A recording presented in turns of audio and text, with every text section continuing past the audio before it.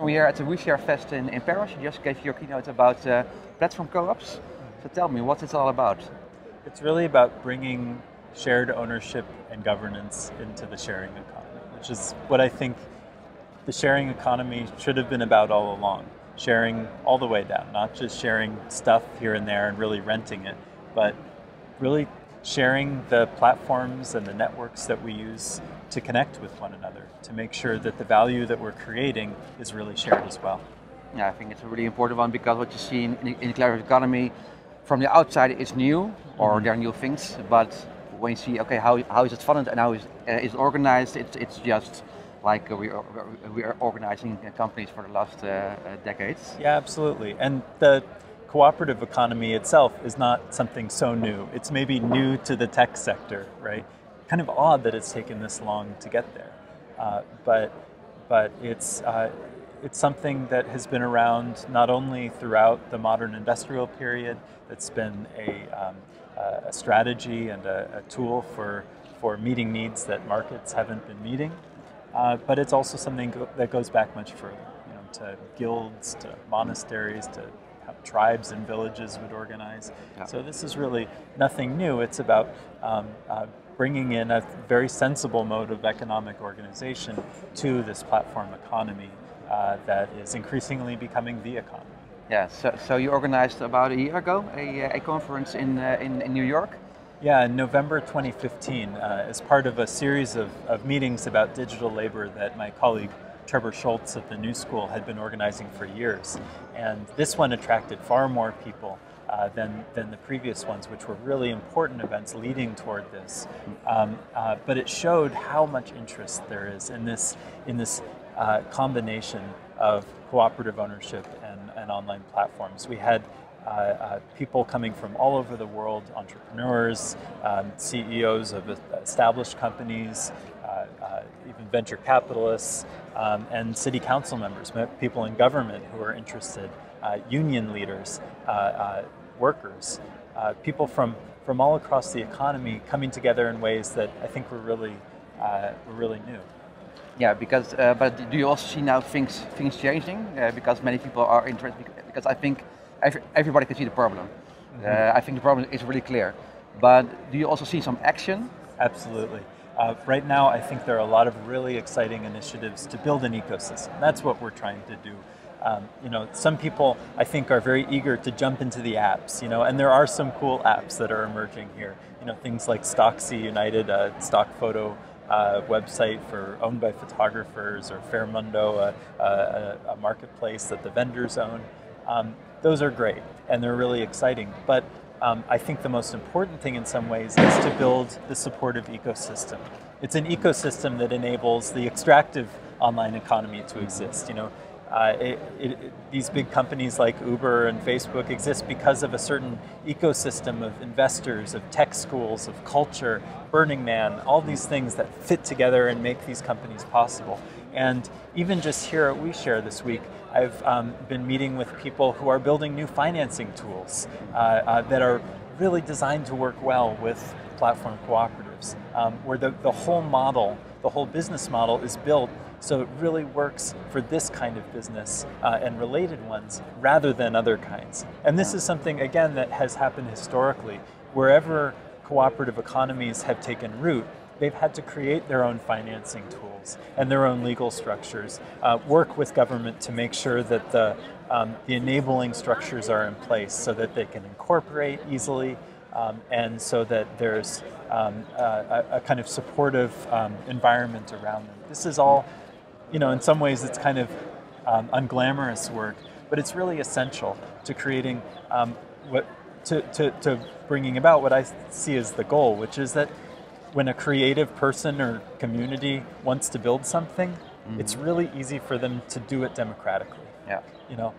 That it's kind of a no-brainer. That they don't have to sell their company to Wall Street. That they can build a company for the users, for the members, and then they can share that enterprise with the people who are excited about being part of it. Yeah, I think that there are some. When you look at the difference between the US and Europe, I think there are some challenges because Also, like when you look at the legal structure, because in the US it's a big country. Like in Europe, they're all small countries. So I think it will be a challenge to create a system that will work in every country. Well, in the US, incorporation law is by state. Okay. So actually, we have 50 different sets of incorporation law to deal with. Yeah. You know, I was just down, finished a story about black-led co-ops in the South, in the deep South, where co-ops have been an incredibly important strategy for black farmers in particular to get a foothold in the economy.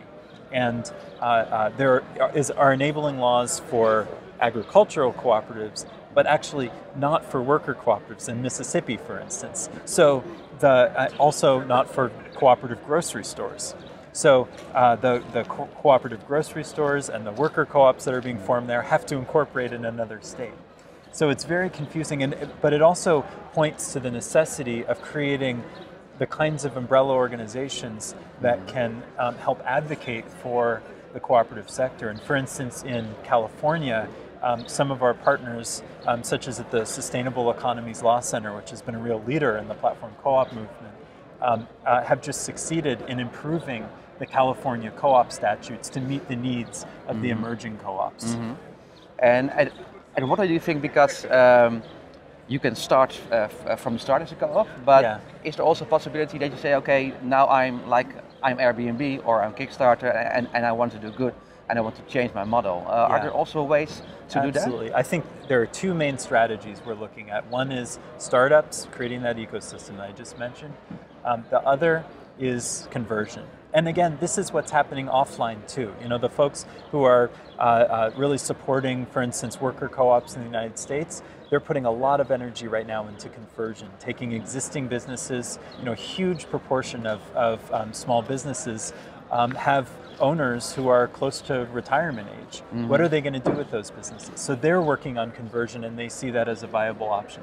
For platforms, I think it might be an even smarter move. On the one hand, platforms tend to be very high risk in the early stages, and that might not be conducive to cooperative ownership in every case.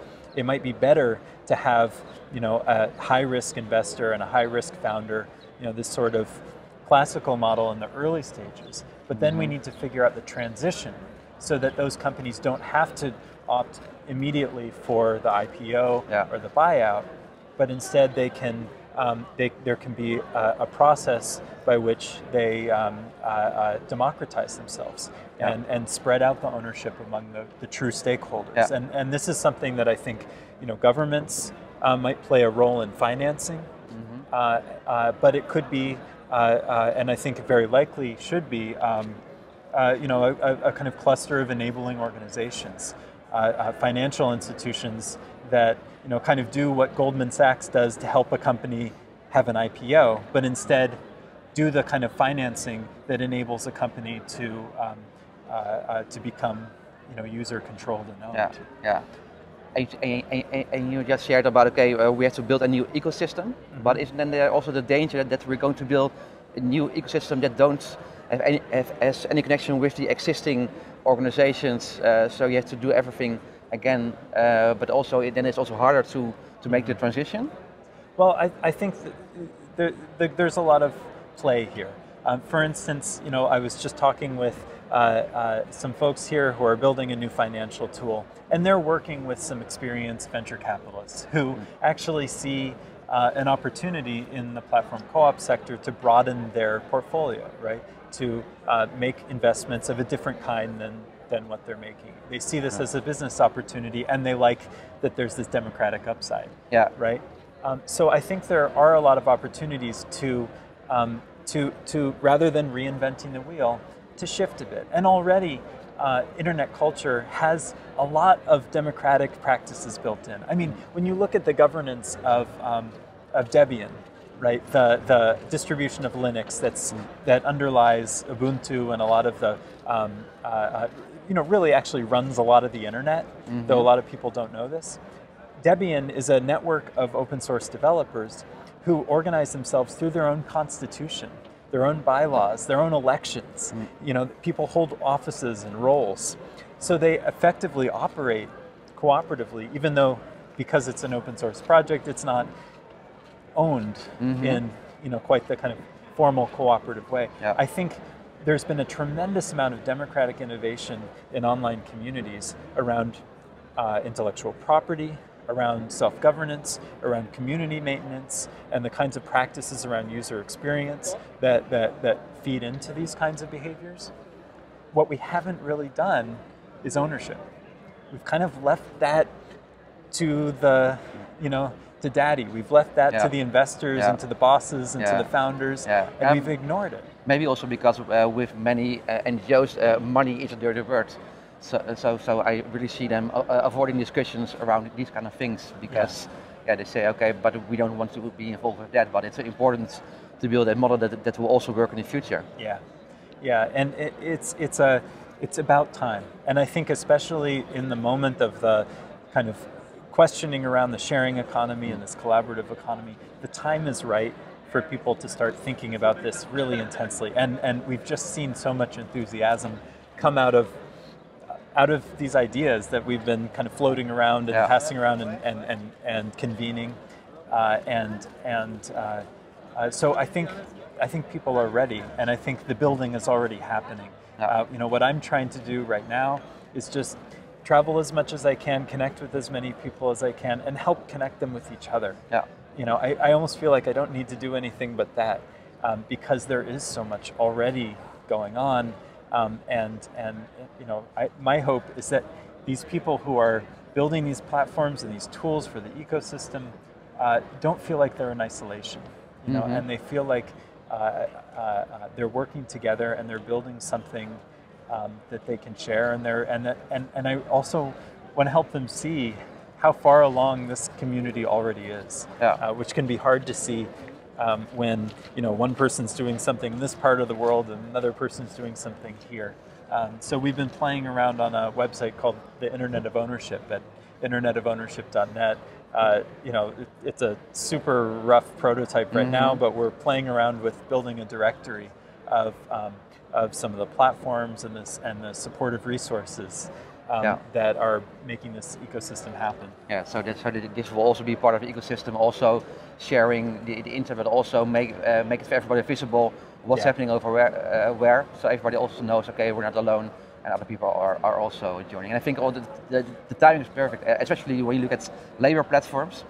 I think that's the most actual discussion right now, and also a really good discussion because that's where the urgency for us comes from. I mean, when Trevor and I started working toward developing the conference in New York, we were in conversation with groups like the Domestic Workers Alliance, with the Freelancers Union, organizations that in the US are working closely with the with the precariat, with the independent workers who are on the front lines of the platform economy, especially those domestic workers who are seeing their standards decline as platforms start to replace the traditional kind of word-of-mouth labor markets that they've operated in.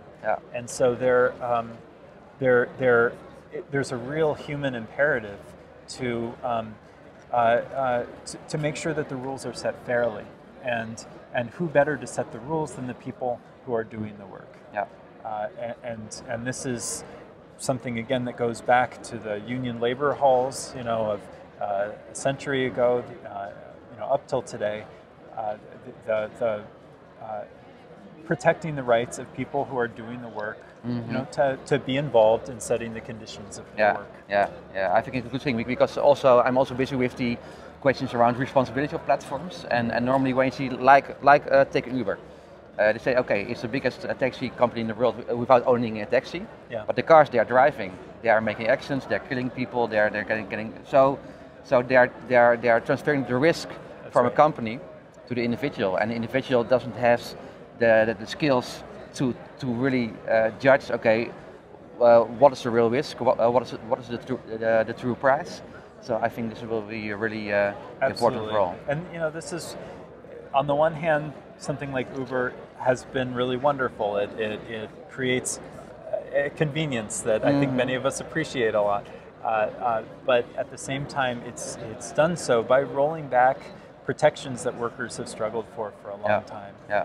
And a century ago and more, workers were banding together, creating mutual insurance networks to deal with just this problem, right? And then those evolved into modern insurance companies and into certain worker protections that were encoded in law. Uber is creating a situation where we're kind of starting from scratch, and I think that's a big problem. And so I think we need to work very quickly to make sure that we can experience the convenience of these platforms, but we can do so knowing that we're in solidarity with everybody who's involved in it, and that we're creating a truly collaborative economy. An economy where you can get in the car with the Uber driver and experience a relationship of equals. Where they're a co-owner of their project. You're supporting them. You're that they're setting the conditions of their work fairly. That's real sharing. And that's the kind of, I think, also that encounter that so many of us crave, and that excites so many people about this idea of a sharing economy. And so I think it's an idea worth making real. And don't you think, because also during your keynote, you gave some examples, also on platform co-ops, but what I saw is in the names, the last four were all about good, green, together. And my experience also with sustainability is that if you really want to scale up and make impact, then when you only focus on the green parts, you will never make it. So isn't there also a risk when you're focusing also in the names of the cooperatives with the benefits they're offering, that you're going to miss the biggest part of your target group? Because in the end, like probably the average consumer, if they can choose between Uber and a co-op Uber with good intentions but bad service, they will choose this one. I think that's absolutely right, and that's where we need to find the competitive advantages of cooperative enterprise, right? We need to find ways in which these businesses can work in the marketplace fairly and where they can do a great job. Right, and already some kind of sharing economy companies, on-demand economy companies, are finding this. I mean, they're realizing that the Uber model isn't working for them because they actually need, in order to provide the service that they that their customers expect, they need their workers to be invested in the effort. And they found that a way of doing that is to do equity sharing. These aren't cooperatives. Some of them might become something closer to this, but they're starting to cut their employees in. And so we've been working with some companies who are interested in doing this, not because out of the goodness of their hearts, right? Because fundamentally they're still structured in such a way that however good those people are, they ultimately, when they go to work each day, they're working for their shareholders, right? And so, in the meantime, until we realign these companies, we need to recognize that. And I think there are really good cases to be made for aligning ownership and the purpose of these businesses, and we're having some success there. But again, it's an uphill battle. We're in a society, we're in a world with an incredible amount of inequality. And what we're talking about is essentially redistributive. We're talking about creating an economy where the incentives are oriented toward democratic enterprise. Where the incentives are set up so the best way to make a cool thing happen, is to share it, not to enrich a few people who happen to invest in it. And that's going to be challenging, and there are going to be people who aren't going to embrace that wholeheartedly because they have something to lose. And we just have to live with that. And I think that these are the challenges that this effort will face. And but I also think that they're challenges that people are up for.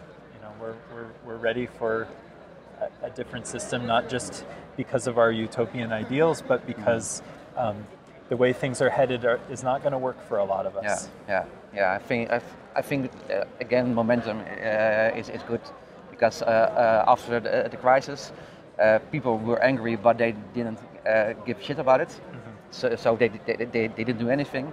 But now I really see in society that people say, okay, but okay, we're here, and now something has to change. Yeah. So I've reported on protest movements for a long time, and my last book was about Occupy Wall Street, and Occupy Wall Street didn't come about at the lowest point of the economic crisis, right?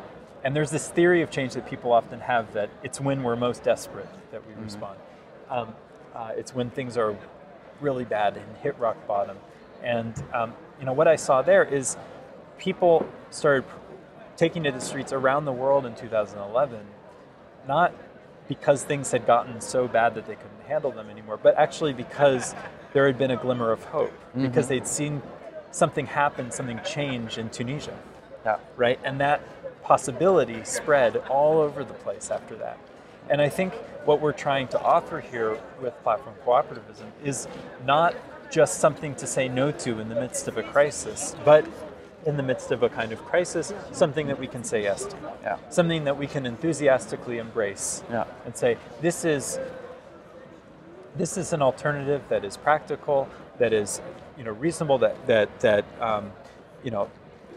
it's not an absolute, it's a horizon. There's a lot of gray area in between, and we're willing to go there. But that it's exciting. And it's not just another complaint. Yeah, sounds good.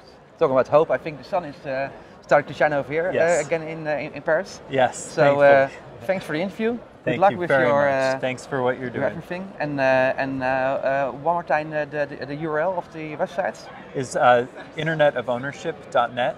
And you can also keep updated about the next conference this coming year and the book that we're putting out in the fall at platformcoop.net. Okay, cool. All right. I will check it. Thank Great. you.